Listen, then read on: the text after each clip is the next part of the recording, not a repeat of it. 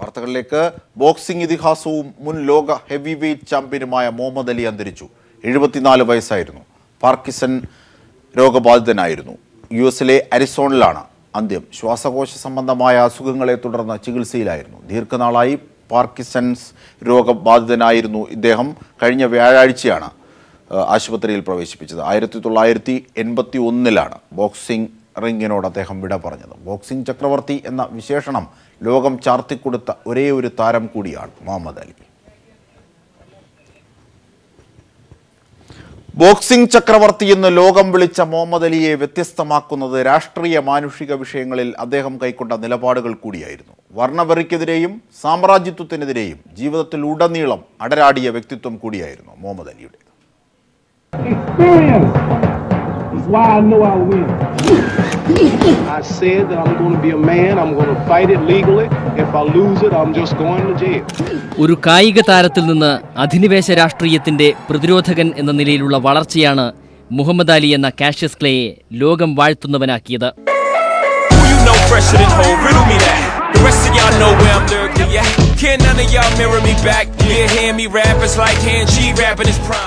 Boxing റിംഗിൽ എതിരാളിയെ ഇടിച്ച ഓരോ ഇടിയും അമേരിക്കൻ അധിനിവേശത്തിന്റെയും വർണ്ണവിവേചനത്തിന്റെയും മുഖത്തേക്കുള്ള ശക്തമായ പഞ്ചാണെന്ന് ലോകത്തെ കാണിച്ചു കൊടുത്തപ്പോഴാണ് മുഹമ്മദ് അലി ഒരു യഥാർത്ഥ താരമായത്. കറുപ്പിൽ നിന്നും മുളച്ചുപൊന്തിയ ഒരു വടവൃക്ഷം തന്നെയായിരുന്നു മുഹമ്മദ് അലി.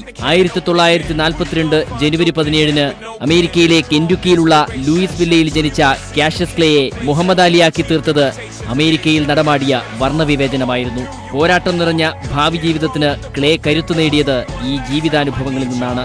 വീടിനടുത്തുള്ള ജിംനേഷ്യത്തിൽ ബോക്സിംഗ് പരിശീലനം കാണാൻ പോയ ക്ലേ യാദൃച്ഛികമായാണ് പരിശീലനം ആരംഭിക്കുന്നത്.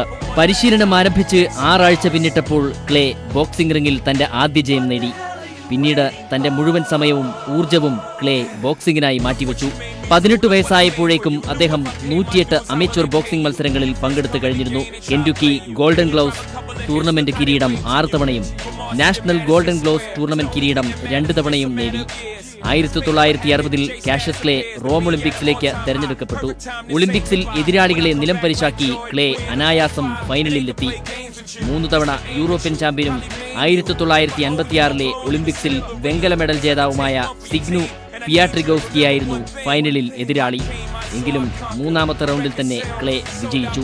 വെള്ളക്കാർക്ക് മാത്രമെന്ന് രേഖപ്പെടുത്തിയ റെസ്റ്റോറന്റിൽ മുഹമ്മദ് അലിക്ക് സേവനം നൽകാത്തതിൽ പ്രതിഷേധിച്ച് അദ്ദേഹം ഒളിമ്പിക് ഗോൾഡ് മെഡൽ ഓഹിയോ നദിയിലേക്ക് വലിച്ചെറിഞ്ഞു. മനുഷ്യനെ ഒന്നായി കാണാൻ കഴിയാത്ത ഭരണകൂടത്തോടുള്ള പ്രതികാരമായിരുന്നു അത്. അമേരിക്കയുടെ വിയറ്റ്നാം അധിനിവേശ സേനയിൽ അംഗമാകണമെന്നാവശ്യപ്പെട്ട് അമേരിക്കൻ സർക്കാർ അയച്ച കത്ത് സ്വീകരിക്കാതെ അതിന് വികാരനിർഭരമായ മറുപടിയാണ് അദ്ദേഹം അയച്ചത്. ഇതേ തുടർന്ന് അമേരിക്കൻ സർക്കാർ അദ്ദേഹത്തെ അറസ്റ്റ് ചെയ്തു. $10,000 പിഴയിട്ട് 5 വർഷത്തെ തടവ് ശിക്ഷയ്ക്ക് വിധിച്ചു.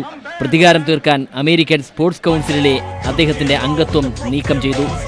തനിക്കറിയാവുന്ന തൊഴിൽ നഷ്ടമായതോടെ മുഹമ്മദ് അലിക്ക് നിത്യവൃത്തിക്ക് വകയില്ലാതായി. എങ്കിലും പണത്തിനും പ്രശസ്തിക്കും മുൻഗണന നൽകാതെ ആദർശത്തിൽ ഉറച്ചുനിന്ന് കറുത്തവർഗക്കാരായ അമേരിക്കൻ ആഫ്രിക്കൻ വംശജരുടെ മോചനത്തിനു വേണ്ടി clay പ്രവർത്തിച്ചുകൊണ്ടേയിരുന്നു. News desk.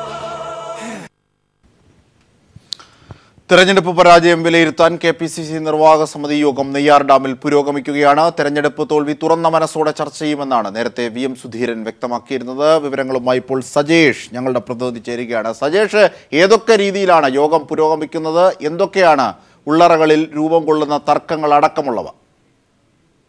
Ajimshad, സാധാരണയുള്ള KPCC യോഗത്തിൽ നിന്ന് ചില വ്യത്യാസങ്ങൾ ഇന്നത്തെ യോഗത്തിലുണ്ട്. KPCC ഭാരവാഹികളെ കർശനമായി ക്യാമറ ഉൾപ്പെടെ ഉള്ള കാര്യങ്ങളിൽ നിരീക്ഷിക്കുകയാണ്. അതുകൊണ്ട് തന്നെ അധികം വിവരങ്ങൾ പുറത്തേക്ക് വരുന്നില്ല. എന്നാൽ നമുക്ക് മുൻപ് ലഭിച്ച സൂചനകൾ അനുസരിച്ച് കർശനമായ വിമർശനം VM സുധീറിനെതിരെ ഇന്നത്തെ യോഗത്തിൽ ഉയരും. 2 ഗ്രൂപ്പിന്റെയും നേതാക്കൾ അത്തരമൊരു ധാരണയിലാണ് പോകുന്നത്. ഗ്രൂപ്പിലെ പ്രധാന വ്യക്തികളെല്ലാം VM സുധീറിനെ വിമർശിക്കും. പ്രതിപക്ഷ നേതാവെന്ന നിലയിലാണ് KPCC അധ്യക്ഷൻ തെരഞ്ഞെടുപ്പിന് തൊട്ടുമുമ്പ് പോലും പ്രവർത്തിച്ചത്. അനാവശ്യമായ അഴിമതി ആരോപണങ്ങൾ ഉയർത്തി സർക്കാരിനെ മുൾമുനയിൽ നിർത്തി തുടങ്ങിയ പരാതികളാണ് ഗ്രൂപ്പുകൾക്കുള്ളത്. ചില സ്ഥാനാർത്ഥികളെ കളങ്കിതരാക്കി മാറ്റാൻ VM സുധീറിന്റെ പ്രസ്താവനകൾ സഹായിച്ചു എന്ന വാദം ഗ്രൂപ്പുകൾ ഉന്നയിക്കുന്നു.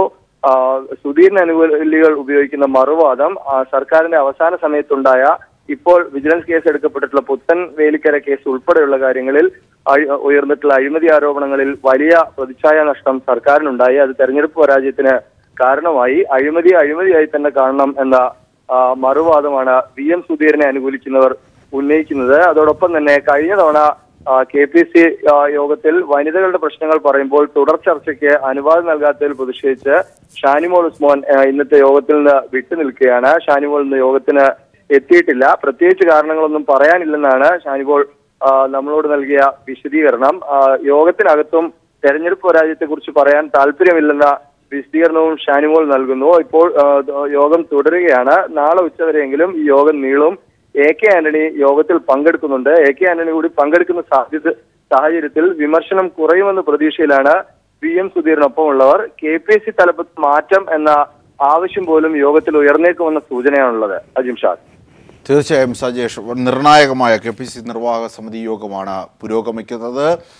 തോൽവിയെ സംബന്ധിച്ച് പഠിക്കാനും അതുമായി ബന്ധപ്പെട്ട വിലയിരുത്തലുകൾക്ക് കൂടിയാണെങ്കിലും നിരവധി രാഷ്ട്രീയ പ്രശ്നങ്ങൾക്ക് കൂടി പരിഹാരമാകുന്നതിലേക്കാണ് കാര്യങ്ങൾ പുരോഗമിക്കുന്നത് എന്നടക്കമുള്ള വിവരങ്ങളാണ് ഈ ഘട്ടത്തിൽ പുറത്തുവരുന്നത്. ഇതിൻ്റെയൊക്കെ സമഗ്ര വിവരങ്ങളാണ് സജേഷ് നൽകിയത്. മറ്റൊരു വാർത്തയിലേക്ക്. ജിഷ വധക്കേസ് അന്വേഷണം വിലയിരുത്തുന്നതിനായി DGP ലോക്നാഥ് ബെഹ്റ ഇന്ന് പെരുമ്പാവൂരിലെത്തും. അന്വേഷണത്തിന് നേതൃത്വം നൽകുന്ന ADGP B സന്ധ്യ ഉൾപ്പെടെയുള്ള ഉദ്യോഗസ്ഥരുമായി DGP ചർച്ച നടത്തും. ജിഷയുടെ കുറുപ്പുംപടിയിലെ വീടും DGP ബെഹ്റ സന്ദർശിച്ചേക്കും. ജിഷ വധക്കേസ് അന്വേഷണത്തിൽ നേരിട്ട് മേൽനോട്ടം വഹിക്കുമെന്ന് DGP-ആയി ചുമതലയേറ്റ ശേഷം ബെഹ്റ പറഞ്ഞിരുന്നു. വാർത്തകളിലേക്ക്. സന്തോഷ് മാധവന് ഭൂമിദാനം ചെയ്ത സംഭവത്തിൽ FIR രജിസ്റ്റർ ചെയ്ത് അന്വേഷണം നടത്താൻ മൂവാറ്റുപുഴ വിജിലൻസ് കോടതിയുടെ ഉത്തരവ്. അടൂർ പ്രകാശ്, കുഞ്ഞാലിക്കുട്ടി എന്നിവരുൾപ്പെടെ 6 പേർക്കെതിരെ അന്വേഷണം നടത്താനും കൂടിയാണ് ഉത്തരവ്. വിവരങ്ങളുമായി സാലി മുഹമ്മദ് ചേരുമ്പോൾ. സാലി, എന്തൊക്കെയാണ് ഉത്തരവിൽ പറയുന്നത്? ഒപ്പം മുൻ വിജിലൻസ് നൽകിയ ത്വരിത പരിശോധനയെ സംബന്ധിച്ചും കോടതി എടുത്ത നിലപാടിലേക്ക് അടക്കം. അജിംഷാദ്, സന്തോഷ് മാധവനുമായി ബന്ധപ്പെട്ട ഉപാധ സർക്കാർ ഉത്തരവിന് പിന്നിൽ അഴിമതി നടന്നുവെന്ന് ആരോപിച്ച് കളമശ്ശേരി സ്വദേശി ഗിരീഷ് ബാബു സമർപ്പിച്ച ഹർജി അനുവദിച്ചുകൊണ്ടാണ് മൂവാറ്റുപുഴ വിജിലൻസ് കോടതിയുടെ ഉത്തരവ്. മുൻ മന്ത്രിമാരായ അടൂർ പ്രകാശ്, PK കുഞ്ഞാലിക്കുട്ടി എന്നിവർ ഉൾപ്പെടെ 6 പേർക്കെതിരെ കേസെടുത്ത് അന്വേഷണം നടത്താനാണ് ജഡ്ജി P മാധവൻ ഉത്തരവിട്ടിരിക്കുന്നത്. അന്നത്തെ റവന്യൂ വകുപ്പ് additional chief secretary Vishwas Mehta, Santhosh Madhavan, IT കമ്പനിയുടെ മാനേജിംഗ് ഡയറക്ടർ BM ജയശങ്കർ എന്നിവരാണ് കേസിലെ മറ്റു പ്രതികൾ. മുമ്പ് പരാതി ചെന്നപ്പോൾ തന്നെ കോടതിയുടെ നിർദ്ദേശപ്രകാരം വിജിലൻസ് ത്വരിത പരിശോധന നടത്തിയിരുന്നു. എന്നാൽ ഈ ത്വരിത പരിശോധനയിൽ എല്ലാവരും കുറ്റമുക്തരാക്കുന്ന റിപ്പോർട്ടാണ് വിജിലൻസ് സമർപ്പിച്ചത്. ഈ റിപ്പോർട്ട് തള്ളിക്കൊണ്ടാണ് ഇപ്പോൾ അന്വേഷണത്തിന് കോടതി ഉത്തരവിട്ടിരിക്കുന്നത്. മുൻമന്ത്രി PK കുഞ്ഞാലിക്കുട്ടിക്കെതിരെ ഹർജിയിൽ ആദ്യം ഉന്നയിച്ച ഹർജിയിൽ പരാതികളോ പരാമർശങ്ങളോ ഉണ്ടായിരുന്നില്ല. കുഞ്ഞാലിക്കുട്ടിക്ക് എതിരെ കൂടി അന്വേഷണം നടത്താൻ കോടതി ഇപ്പോൾ നിർദ്ദേശിച്ചിരിക്കുകയാണ്. വിവാദ ഇടപാടിൽ കുഞ്ഞാലിക്കുട്ടി അമിത താല്പര്യമെടുത്തു എന്ന് കോടതി കണ്ടെത്തിയിട്ടുണ്ട്. മന്ത്രിസഭാ യോഗത്തിന്റെ അജണ്ടയ്ക്ക് പുറത്ത് കുഞ്ഞാലിക്കുട്ടി ഈ വിഷയം ഉന്നയിക്കുകയായിരുന്നു എന്നും കണ്ടെത്തിയിട്ടുണ്ട്. ഏതായാലും വലിയ വിവാദമുണ്ടാക്കിയ ഒരു കേസിൽ ഇപ്പോൾ നിയമ നടപടികളിലേക്ക് നീങ്ങുന്നു എന്ന് വേണം പറയാൻ. ശരി, സാലി മുഹമ്മദാണ് വിവരങ്ങൾ നൽകിയത്. മറ്റൊരു വാർത്തയിലേക്ക്. മലബാറിന്റെ വികസനത്തിന് പ്രത്യേക പരിഗണന നൽകുമെന്ന് മുഖ്യമന്ത്രി പിണറായി വിജയൻ. സ്ത്രീ സുരക്ഷയ്ക്കായി ഫലപ്രദമായ നടപടി സർക്കാർ സ്വീകരിക്കുമെന്നും അദ്ദേഹം പറഞ്ഞു. മുഖ്യമന്ത്രിയായ ശേഷം ജന്മനാട്ടിലെത്തിയ പിണറായി വിജയന് നൽകിയ സ്വീകരണ യോഗത്തിൽ സംസാരിക്കുകയായിരുന്നു പിണറായി. വിവരങ്ങളുമായി ജോഷില ചേരുന്നു. ജോഷില, എന്തൊക്കെ നിർണായകമായ കാര്യങ്ങളാണ് പിണറായി വിജയൻ സ്വീകരണത്തെ അഭിസംബോധന ചെയ്ത് പറഞ്ഞത്, സ്വീകരണം ഏറ്റുവാങ്ങിക്കൊണ്ട് പറഞ്ഞത്? അജിംഷാദ്, പ്രൗഢഗംഭീരമായ സ്വീകരണമാണ് പിണറായി വിജയന് റെയിൽവേ സ്റ്റേഷനിലും തലശ്ശേരി റെയിൽവേ സ്റ്റേഷനിലും അതുപോലെ പിണറായി ഗ്രാമത്തിലും ലഭിച്ചത്. LDFന് വലിയ തോതിലുള്ള സീറ്റ് നേടി അധികാരത്തിലെത്താൻ കഴിഞ്ഞുവെന്ന് പറഞ്ഞ പിണറായി വിജയൻ, ഞങ്ങൾ ഇതിനേക്കാൾ സീറ്റ് പ്രതീക്ഷിച്ചുവെന്നും അത് അയഥാർത്ഥമായ പ്രതീക്ഷയായിരുന്നില്ലെന്നും BJPക്ക് ഒരു സീറ്റ് നൽകാൻ UDFും കോൺഗ്രസും ഒത്താശ ചെയ്തപ്പോൾ RSSും BJPയും പ്രത്യുപകാരം ചെയ്തതാണ് സംസ്ഥാനമൊട്ടാകെ കണ്ടതെന്നും പറയുകയുണ്ടായി. RSS കോൺഗ്രസ് പരസ്പര ധാരണയുടെ ഫലമായിരുന്നു തെരഞ്ഞെടുപ്പ് ഫലം. നേമത്ത് BJPയുടെ ശക്തി കൊണ്ടല്ല ജയിച്ചതെന്നും കോൺഗ്രസ് UDF ശക്തിക്കൊപ്പം ചേർന്നാണ് BJP നേമത്ത് ജയിച്ചതെന്നും അദ്ദേഹം പറയുകയുണ്ടായി. നേമത്ത് ബൂത്തിന് അകത്തിരിക്കാൻ പോലും UDFന് ആളുണ്ടായിരുന്നില്ലെന്നും അദ്ദേഹം പറഞ്ഞു. മാത്രമല്ല, നാടും നാട്ടുകാരും നൽകിയ സ്നേഹം അതിനെയും അദ്ദേഹം വിലയിരുത്തി. നാടും നാട്ടുകാരും വലിയ സ്നേഹമാണ് എനിക്ക് വാരിച്ചൊരിഞ്ഞത്. രാഷ്ട്രീയ വ്യത്യാസം എന്നെ സ്നേഹവാത്സല്യങ്ങൾ ചൊരിഞ്ഞവരാണ് എല്ലാവരും. അവരെ ഞാൻ എന്നും ഓർക്കുമെന്നും അദ്ദേഹം പറയുകയുണ്ടായി. മോശമായത് എന്തൊക്കെ ചാർത്തിത്തരാമോ അതൊക്കെ ചാർത്തി തന്ന ആളാണ് ഞാനെന്നും, എന്നാൽ കല്ലും നെല്ലും പതിരും തിരിച്ചറിയാനുള്ള അസാമാന്യ ബോധം ജനങ്ങൾ കാണിച്ചു എന്നതാണ് യാഥാർത്ഥ്യമെന്നും അദ്ദേഹം പറയുകയുണ്ടായി. ധർമ്മട മണ്ഡലത്തിലെ പ്രതിനിധിയെ തെരഞ്ഞെടുക്കുന്നതിനൊപ്പം സംസ്ഥാനത്തൊട്ടാകെ ജനങ്ങൾ ഈ കല്ലും നെല്ലും പതിരും തിരിച്ചറിഞ്ഞുകൊണ്ടാണ് വോട്ട് ചെയ്തതെന്നും അദ്ദേഹം പറഞ്ഞു. പ്രതീക്ഷ നിറവേറ്റാൻ പ്രതിജ്ഞാബദ്ധമായ സർക്കാരാണ് ഇത്. കഴിഞ്ഞ കാലത്ത് സംഭവിച്ച തെറ്റുകൾ തിരുത്തി നേരായ രീതിയിൽ നാട് മുന്നോട്ട് പോകണമെന്നും അദ്ദേഹം പറയുകയുണ്ടായി. സ്ത്രീ സുരക്ഷാ പ്രശ്നങ്ങൾക്ക് ഫലപ്രദമായ രീതിയിൽ നടപടി സ്വീകരിക്കുമെന്നും അദ്ദേഹം പറയുകയുണ്ടായി. ജിഷയുടെ അനുഭവം ഇതിലൂടെ നമുക്ക് പുതിയ അറിവുണ്ടാകണം. സ്ത്രീ സുരക്ഷാ പ്രശ്നങ്ങൾ പരിഹരിക്കുന്ന രീതിയിൽ മുന്നോട്ട് പോകണം. മലബാർ മേഖല എന്നും അവഗണിക്കപ്പെടുന്ന മേഖലയാണ്. അതുകൊണ്ട് തന്നെ പ്രത്യേകമായി ശ്രദ്ധിക്കേണ്ട മേഖലയാണെന്നും അദ്ദേഹം പറയുകയുണ്ടായി.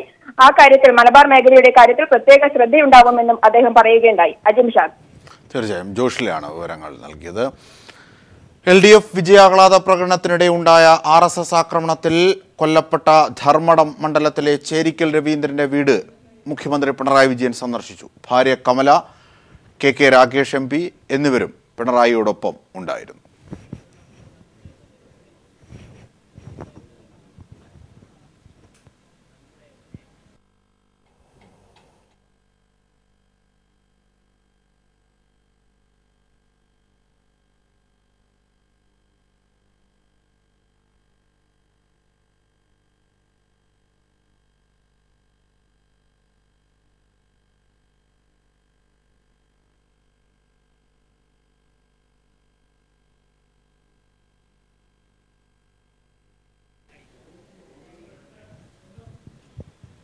ഇനി നമ്മുടെ MLA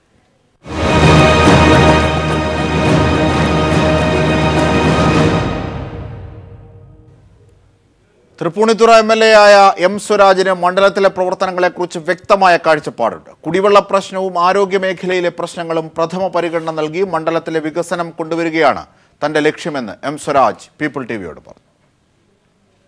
നിയമസഭാ മണ്ഡലത്തിലെ ജനങ്ങൾ നേരിടുന്ന നിരവധിയായ പ്രശ്നങ്ങളുണ്ട്. അതിൽ പരമപ്രധാനമായിട്ടുള്ളത് കുടിവെള്ളക്ഷാമമാണ്. തൃപ്പൂണിത്തുറ നിയമസഭാ മണ്ഡലത്തിലെ ജനങ്ങൾ നേരിടുന്ന ഏറ്റവും പ്രധാനമായ പ്രശ്നം കുടിവെള്ളക്ഷാമമാണ്. അതിൻ്റെ പരിഹാര മാർഗ്ഗങ്ങളെക്കുറിച്ച് ആരായുക എന്നുള്ളതാണ് പരമപ്രധാനം. അതോടൊപ്പം മറ്റ് അന്യായമായ ടോൾ പിരിവ്, മാലിന്യ പ്രശ്നം, അങ്ങനെ പലതരത്തിലുള്ള പ്രശ്നങ്ങളുണ്ട്. എല്ലാ വിഭാഗവുമായി ചർച്ച നടത്തി മാത്രമേ മണ്ഡലത്തിൽ വികസന പദ്ധതികൾ നടപ്പാക്കൂവെന്നും Tripunithura MLA M Swaraj people TVയോട് പറഞ്ഞു. അഭ്യസ്തരായ യുവതി യുവാക്കൾക്ക് തൊഴിലവസരങ്ങൾ മണ്ഡലത്തിൽ ഇല്ലാത്ത പ്രശ്നങ്ങളുണ്ട്. ഇതിനൊക്കെ അഭിമുഖീകരിക്കേണ്ടതായി വരും. ഏതായിരുന്നാലും ഒരു ജനപ്രതിനിധി എന്ന നിലയിൽ നിയോജക മണ്ഡലത്തിൻ്റെ സമഗ്രമായ വികസനത്തിനും ജനങ്ങളുടെ ക്ഷേമത്തിനും വേണ്ടി പ്രവർത്തിക്കുക എന്നതിനായിരിക്കും ഊന്നൽ കൊടുക്കുക. പുതുമുഖമാണെങ്കിലും എല്ലാ കാര്യങ്ങളിലും വിശദമായ പഠനം നടത്തി മാത്രമേ പ്രവർത്തനങ്ങളുമായി മുന്നോട്ടു പോകുമെന്നും സ്വരാജ് കൂട്ടിച്ചേർത്തു. News bureau, Thiruvananthapuram. People TV exclusive. Gulf രാജ്യങ്ങളിലേക്ക് നേപ്പാളിൽ നിന്ന് റിക്രൂട്ട് ചെയ്യുന്നവർക്ക് തൊഴിലുടമ സൗജന്യമായി വിമാനക്കൂലിയും വിസയും നൽകണമെന്ന് നിഷ്കർഷിക്കുന്ന നിയമം നേപ്പാൾ നടപ്പിലാക്കി. തൊഴിലാളികളെ ചൂഷണം ചെയ്യുന്ന ട്രാവൽ ഏജൻസികളുടെ ശക്തമായ എതിർപ്പ് മറികടന്നാണ് നിയമം നടപ്പിലാക്കുന്നത്. ഭൂകമ്പത്തിൽ തകർന്നു തരിപ്പണമായ നേപ്പാളിൽ നിന്ന് തൊഴിൽ തേടി ചെറുപ്പക്കാർ കൂട്ടത്തോടെ ഗൾഫ് രാജ്യങ്ങളിലേക്ക് കുടിയേറുകയാണ്. ഈ കുടിയേറ്റത്തിൻ്റെ പ്രധാന ഗുണഭോക്താക്കളാവട്ടെ നേപ്പാളിലെ ട്രാവൽ ഏജൻസികളും. വിദേശത്തേക്ക് തൊഴിലാളികളെ റിക്രൂട്ട് ചെയ്യുന്നതിനായി വിസ, വിമാനക്കൂലി ഇനത്തിൽ വൻ തുകയാണ് ഇവർ തട്ടിയെടുത്തിരുന്നത്. ഈ ചൂഷണം തടയാനായാണ് നേപ്പാളി തൊഴിലാളികളെ റിക്രൂട്ട് ചെയ്യുന്ന കമ്പനികൾ തന്നെ പുതിയ നിയമപ്രകാരം ഇവരുടെ വിമാന ടിക്കറ്റ്, വിസ ചെലവുകൾ എന്നിവ വഹിക്കണമെന്ന് പുതിയ നിയമം നിഷ്കർഷിക്കുന്നത്. It's a sort of a groundbreaking decision that has been taken by the government of Nepal. It is in fact practically not happening right now. Even if it is happening, it's happening on a smaller scale. But this is making way ahead in days to come because the workers are very much sensitized on it. ഒരു നേപ്പാളുകാരന് ഗൾഫിലെത്തണമെങ്കിൽ നേരത്തെ 70,000 രൂപ മുതൽ 80,000 രൂപ വരെ ചെലവ് വരുമായിരുന്നു. പുതിയ നിയമം നടപ്പിലാക്കുന്നതോടെ ഈ ചെലവ് 10,000 രൂപയായി കുത്തനെ കുറയുകയാണ്. നേപ്പാൾ ഒരു ചെറിയ രാജ്യമാണ്. എന്നാൽ പ്രവാസി തൊഴിലാളികളുടെ ക്ഷേമത്തിനും സുരക്ഷിതത്വത്തിനും വേണ്ടി നിരവധി പദ്ധതികളാണ് നേപ്പാൾ സർക്കാർ കൈക്കൊണ്ടിരിക്കുന്നത്. അവികസിത രാജ്യമായ നേപ്പാൾ പുലർത്തുന്ന ജാഗ്രത പോലും ഈ വിഷയത്തിൽ ഇന്ത്യ ഗവൺമെന്റ് കൈക്കൊള്ളുന്നില്ല എന്നതാണ് ഏറ്റവും ശ്രദ്ധേയം. കാഠ്മണ്ഡുവിൽ നിന്ന് പീപ്പിൾ TVക്ക് വേണ്ടി രാജേന്ദ്രൻ.